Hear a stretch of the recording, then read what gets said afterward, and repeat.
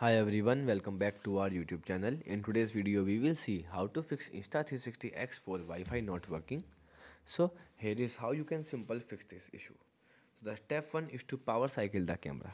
So you can simple turn off the Insta360 X4 by simple holding the power button and then wait for up to 15 seconds and then turn it back on. The next step is to swipe down from the tab the screen and access the control panel, and here make sure that the Wi-Fi is enabled.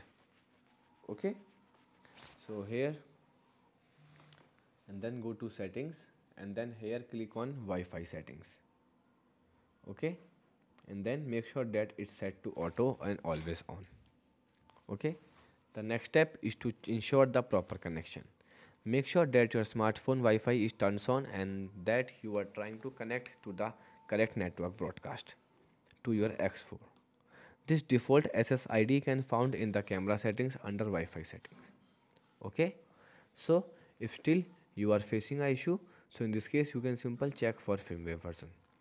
Ensure that the Insta360 X4 is up to date with the latest firmware version. To check, you can simple open the Insta360 app, then go to firmware version. Here click on it, and then here you will find a new version.